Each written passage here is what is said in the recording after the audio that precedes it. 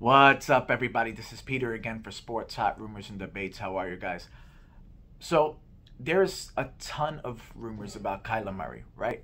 And here's the thing. I've been a Cardinal fan for over 25 years. So, I completely seen the great, I completely seen the worst.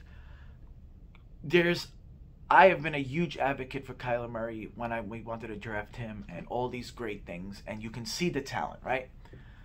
Over the last few years, whether it's Cliff Kingsbury not putting him in the great position or what, it's very hard to root for Kyler Murray when he has that attitude. And I'm going to explain why. He has this, and I know sounds wrong, but he has this face that you just like, it's this miserable down face and looking to blame other people, and none of it's his fault, and just angry at everybody when it doesn't go well. And that is contagious, right? When you're not taking ownership, or when you're at least not jumping up and down and celebrating, or at least even when you're losing, patting your guys on the back, when you're not doing that, when you're just showing the world that, you know what, I'm tired of this team, I'm tired of it's not working well. When to be transparent with you, man, you were half the reason why the team was losing in the playoffs, right? Now, I understand DeAndre was out, but you didn't want to run. The things that made you who you are. We don't need, Kyler Murray throwing the ball all the time. If that's the case, we might as well get a different quarterback that's a little bit taller that can do that. We got Kyler Murray for his playmaking ability, for running down. Now, Russell Wilson had one of the worst offensive lines you ever can see. This man would run for his life, and they won back then, right? There was a reason. He didn't complain. He didn't put his offensive line out there. He just played. Right? And he didn't have much talent around him besides Marshawn Lynch beasting, right? There was a lot of guys that he had to run around and make the plays happen. There were some good players, but, not these DeAndre Hopkins type players. So Arizona is looking to you, man, here's the thing. They're looking to you as their leader, right? And they're not getting it from you. Personally, I think Cliff Kingsbury, who I am a big fan of, hasn't taken that step that we're looking for, right? Now, whether it's because he doesn't have the right quarterback who's not doing it, or whether it's because he's making stupid calls, I think it's a little bit of both at some point.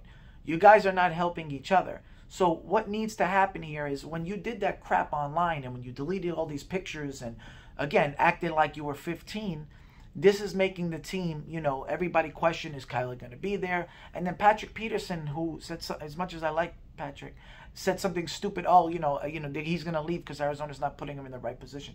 You're the quarterback. You're the leader. You understand that? You got to be the person who leads your team. Yes, the team has to put you in that, but, you got to take some ownership into this too. Now, again, if they trade Kyler Murray, it is what it is. Right? Because what I see right now is if things don't go right for Arizona, if he doesn't play well, or something happens, or the line breaks down for him, or something, he's going to do it again, and here comes more shit. Right? Here comes more problems, more things, and we're going to wind up breaking up a team and starting over. You're in a good division. Right? San Francisco does not have a great quarterback, and they found out a way to bust ass and be there.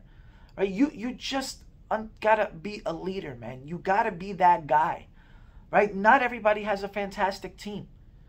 It's just the way it is, and it's just really bad energy that Kyler is bringing to the team right now. He needs to come. If he's here, he needs to come. He needs to show up, and he needs to show it on the field. You can talk all you want, but if you don't lead by example, if you don't show on the field, if your teammate don't see you patting their ass and saying, you know what, it's all right, it's good, don't worry about that, and you just have that face like, you're sitting there like that, you can feel that energy through the screen. And, it's very hard to root for somebody like that, too. And just watching you in the playoffs was just so bad because there was so many open lanes you could have ran. There's so many things, and it just looked like you chose not to. I remember LeBron back in then when Cleveland, when he gave up on his team, when it stopped happening, when he was playing Boston, and it just looked bad. But at least LeBron played his ass off until he couldn't. So it feels bad because, Arizona's banking on you. That you are the future. You are the guy that we need. You lead the team, right? Everybody needs that.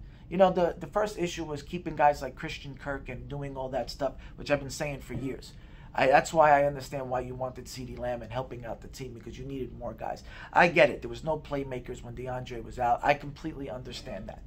But there's still got to be some kind of accountability as a quarterback to say, you know what? This is my team. It goes with me. I'm going to run and die for that first down. I'm going to show them, because when you do that, the rest of the team is going to fall in line. Now, do I think he should get traded? It all depends on what would be coming back and who's there, because there's a lot of quarterbacks that would fit well with Cliff Kingsbury. And there's a lot of things that can happen. So if you're not going to run, if you're not going to break down, and you got a team like the Rams, they learned how to trap you. Right? They learned how to cut down the angles. You got to fix that. You got to figure out a better way. The same way they did with Russell Wilson, Russell had to figure out a better way. So do you. You got to figure out when to throw it, when to dump the ball. There was a lot of times there was guys open for 4 or 5 yards, but you chose to throw a 30-yard play downfield on third down when it was 3rd and 2. These are plays that quarterbacks that are great make the right decision. Either they're running for the first down or they're throwing a 3-yard play. And that's on Cliff too, right? That shouldn't even be there, that play. Maybe once in a while if the blitz is coming, but all the freaking time I see that play. And you run out in a 3 and out.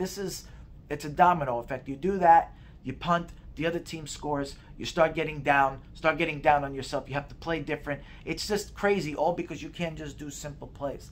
It just doesn't make sense to me. Arizona is built. They have a good team.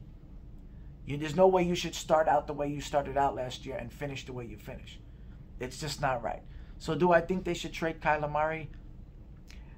I don't know how his attitude is in back there, because I know the media pumps things up. But honestly, before I would have said hell no. Now I'm open to it.